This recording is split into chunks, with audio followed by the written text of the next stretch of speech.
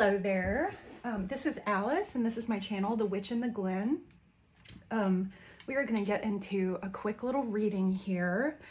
Yeah, and this one is going to be pretty quick, I think, because I've got to run. But I wanted to get into the cards and see what we have in store for the collective today. What are the energies like? So this is a timeless energy message. Whenever you find this, that is when this message is meant for you. So take what resonates and leave what does not.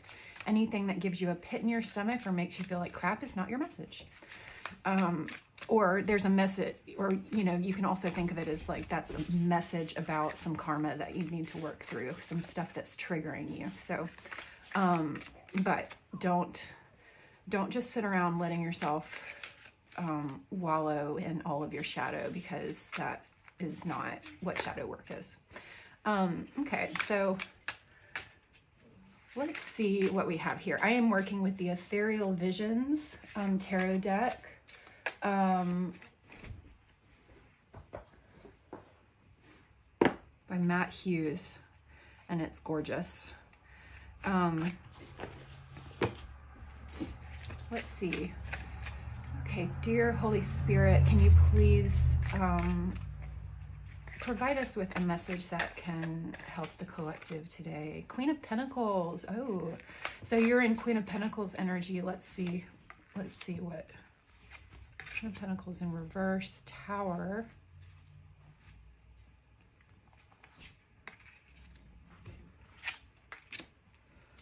Four of Swords.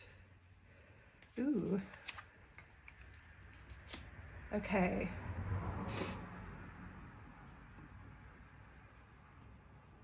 Okay, so you've been in this Queen of Pentacles energy, and which is translated to you,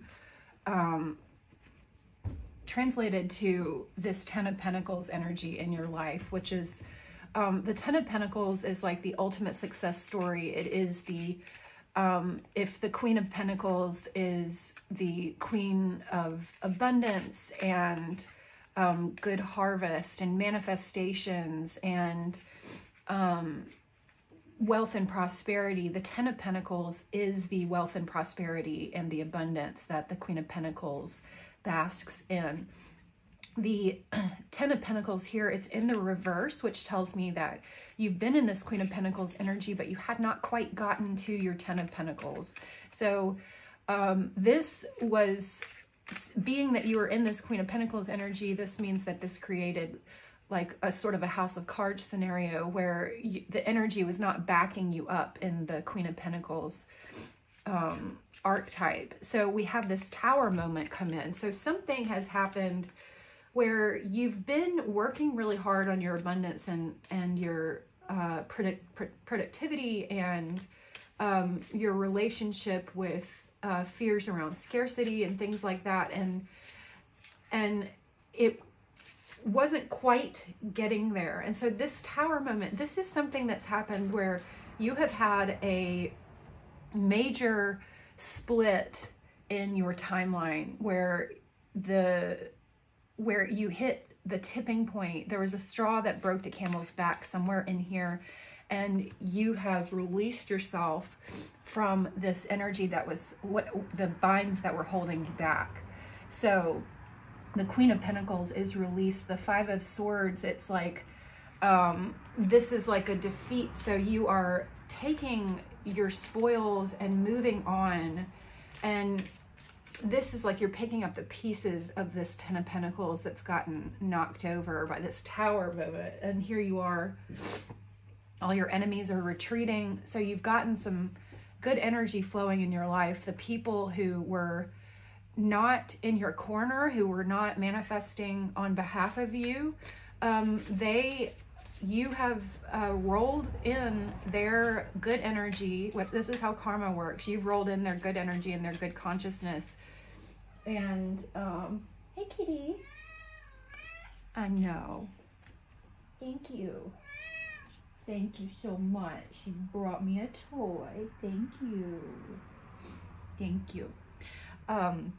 the Five of Swords. So you are picking up the pieces and moving on, and you are treating this like a victory. This could have been a Tower moment can sometimes be a very stressful moment, but here you have treated this as a victory, and you've taken and you've come out on the other side, and you are no longer in despair. You're no longer caught in this stagnancy where she was. You are no longer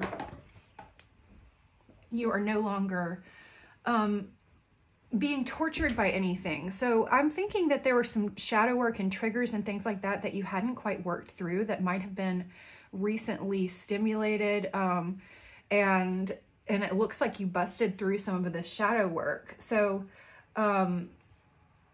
the upshot is that you have cleared out energy for love to come in.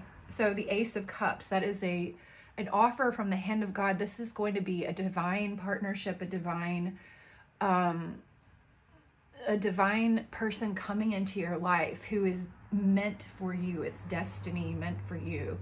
But right now you are in this waiting game, and you are trying to figure out where to take yourself moving forward. You've got all these swords that you've acquired from the victory that you had here, where something really fell apart recently, and you've taken what you've learned and you're moving on. You're no longer stuck. And but you are at a decision point. So you're not stuck, but you're at a decision point where you're trying to figure out how to move ahead with the energies that you now are working with.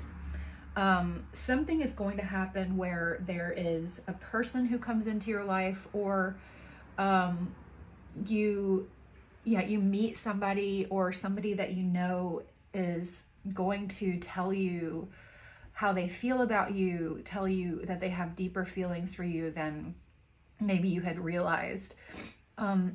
This Ace of Cups, it's overflowing with water, and it's this beautiful golden hand of God coming in. So this is going to be a really special time. Don't fixate, try not to fixate on this Ace of Cups coming in, because it's coming no matter what happens. So right now, what would be really good for you to do is to try and figure out, okay, what am I going to do with all these lessons that I've learned up to this point, and how can I leverage my prior energy of the Queen of Pentacles into something that really looks like more of a love story, like more of a success story. So keep moving with this. You're in these energies. We are getting blasted like by just like the highest energies that we ever have. So right now in the Schumann resonance, and with regard to our solar weather. So if you don't know what that means, then stick around and you'll probably hear me talk about it. But this is a great time to be doing shadow work, to be working with your guides, to really determine like what stuff should come with me and what stuff should go as you're moving forward in life. Are you taking all of your interest and all of your spoils, or are you being selective and maybe paring back and trying to figure out what are the things that really mean to you in your life, and what are the things that you really love to do, love to be involved with?